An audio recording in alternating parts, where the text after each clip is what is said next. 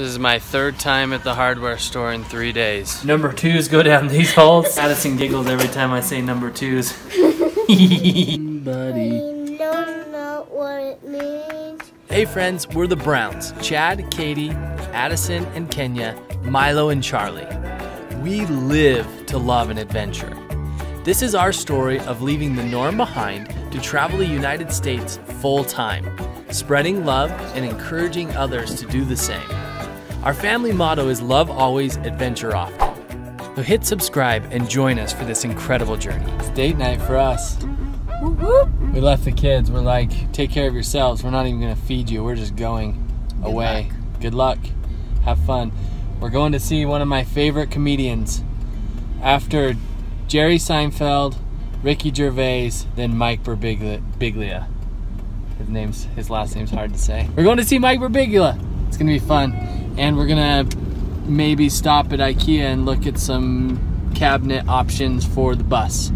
And I'm gonna start driving now. Hey, I'm sitting in the parking lot of Home Depot and just wanted to talk pretty real about something for a minute that I struggle with, and that is I'm not a very patient person. I've been working on it and practicing patience and trying to put myself in situations where it requires some patience. And this is one of those times, and I knew it would be. I knew this bus project would be one of those things that would require some periods of patience. And we're in one of those stages because we're essentially at a standstill until we figure some things out with the electrical, get some parts in for the plumbing, and there's a few other things we're trying to make decisions on, like if we're gonna do a full range and stove or if we're just gonna do a countertop range. So when I don't see or I'm not physically working on the bus, I struggle. And I get a lot of anxiety, and I make up a lot of things about it, like that it's never gonna get done, or yada yada yada. So it's interesting. It's like 9 o'clock in the morning. I've pulled up to Home Depot and I literally have nothing specific to buy here. I'm just gonna wander around because somehow that feels productive to me.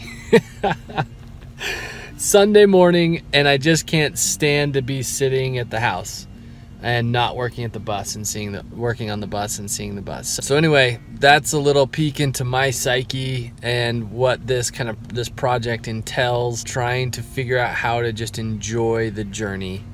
And Katie and I talk about that a lot. We talk about these periods, and we knew prior to buying the bus that I would struggle with this a little bit. So I'm just gonna go wander around Home Depot as therapy. We're looking for kitchen accessories, cabinets, countertops, sinks, all that kind of stuff at Ikea. Yay, my favorite place in the world. I actually really dislike being in Ikea, but sometimes they have good stuff. What are we gonna find here in this giant... Meatballs, chocolate covered toffee, all our Ikea favorites.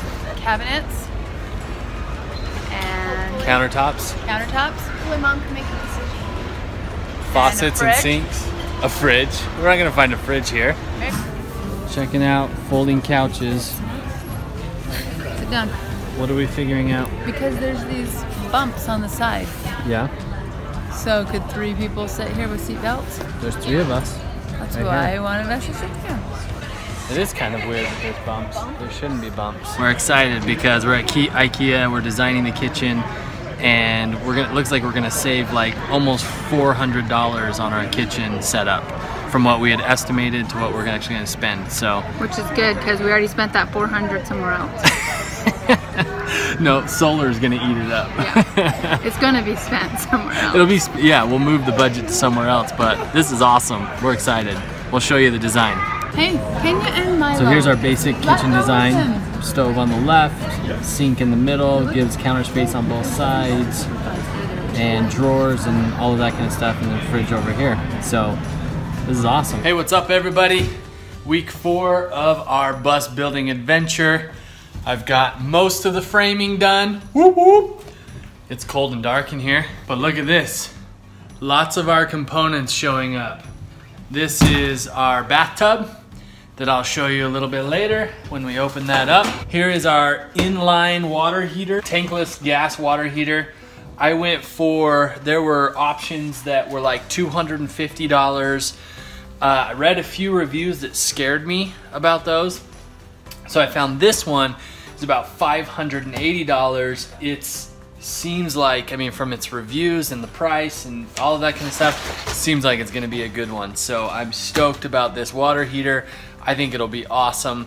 I will detail all of the parts down below so you can know exactly what it is that I bought, but I'm super stoked on this one. The other cool thing is it has a temperature controller that you can mount on the wall. So you don't have to actually be next to the unit to control your heat. So I'm excited about that. This is our water pump and our, it's upside down, but Nature's Head composting toilet. That is one big chunk of change right there. $1,000 toilet. They mean business, but they produced an incredible product. So that means we don't have to have any plumbing at all to the toilet. It just uses a fan and you do your duty, give it a couple turns, and there's some things in there that help the mess decompose. Pretty stoked about that. So anyway, that's what has come so far. All of our solar components should be coming within the next couple of days. Huh, there's Addison. Here's our tub, little baby tub. Let's see how it fits.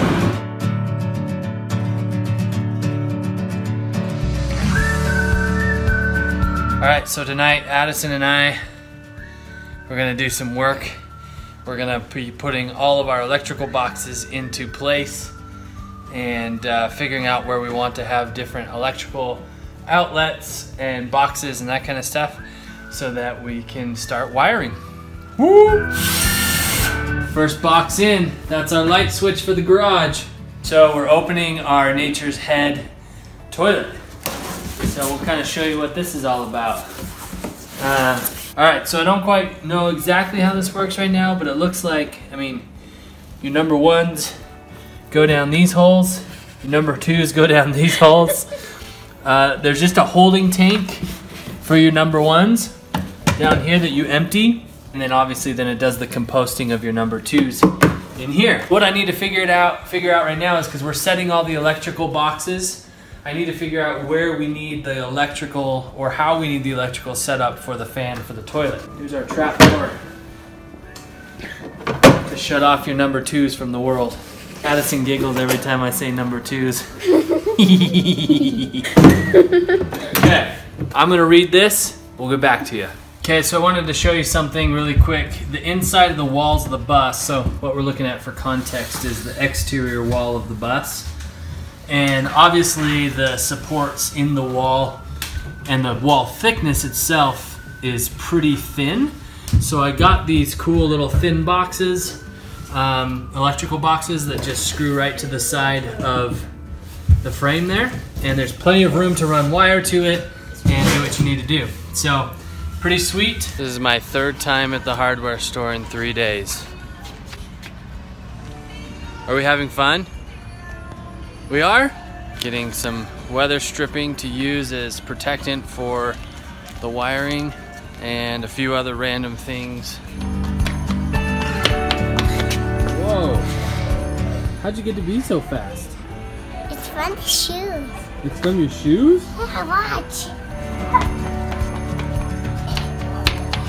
Wow, that was incredible. Hey, what's up everybody? Good morning. It is Saturday morning. We are coming off of like a week of not being able to work on the bus much, just because we didn't have parts and didn't know our electrical and that kind of stuff. I think I talked in the last video about being frustrated about not having anything to do.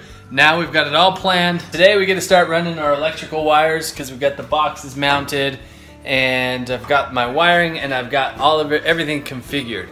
So we're doing a couple of things that are interesting, like, so today I'm dummy and forgot to get the inserts. So in these metal studs, there's these holes for wiring and plumbing, but you're supposed to have a piece of rubber that goes in these to protect the wiring. So if you were to just put wiring in that, it's nice and sharp, it's a raw metal edge.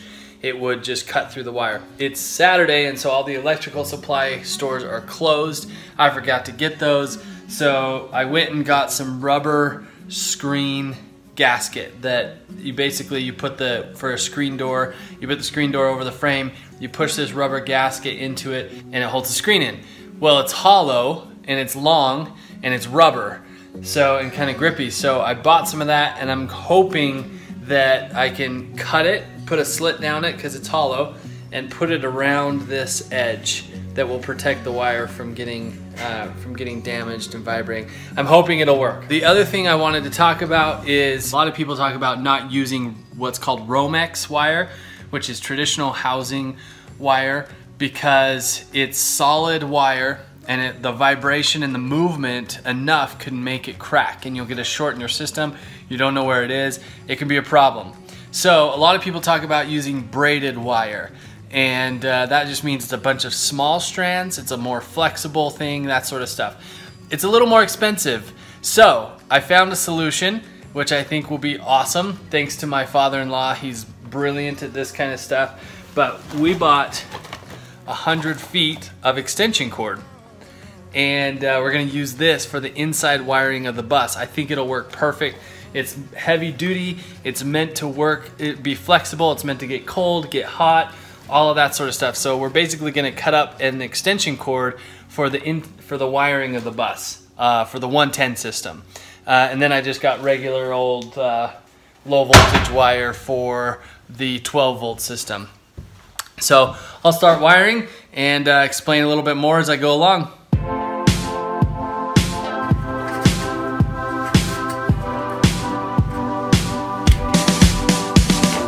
Just got back from my third hardware store run today. Yes, third hardware store run today.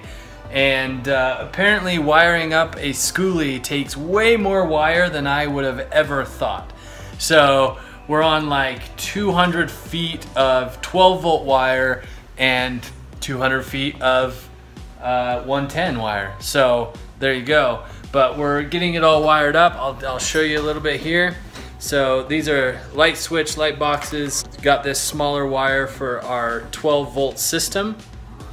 That's gonna power all of our lights, fans, all of that kind of stuff. So this is a switch box, obviously, and then we just have wires hanging that are going to connect to the light fixtures. So I think we're probably about 85% wired, and gonna keep working.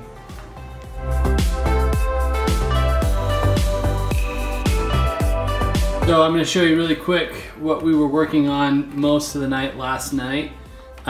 We wanted some electrical to come out along this wall. This is like, for reference, this is like the front of the bus, which will be kind of our family room area. And we have these, basically these supports, or the frame of the bus. And we had to drill all these holes with 4 different drill bits, working our way up to that size. Putting these protectors on it, obviously, to protect the wire. And the electrical boxes are the extra thin ones to get them to fit inside this wall. Pretty cool. So we've got 2 electrical boxes up here on this side. We'll have 2 on that side as well, which is just full of junk right now. And then that one's for the refrigerator that will stay right there. So look at all these wires. At some point in the next few days, we have to make sense of this. This is kind of our central hub for electricity. All of the wiring comes back to this spot. This is where the solar electrical system components will sit. It's where the breaker box will be, and it's where the plug for plugging in the bus will go out to the outside. So I'm just working on organizing these wires today. Wish me luck.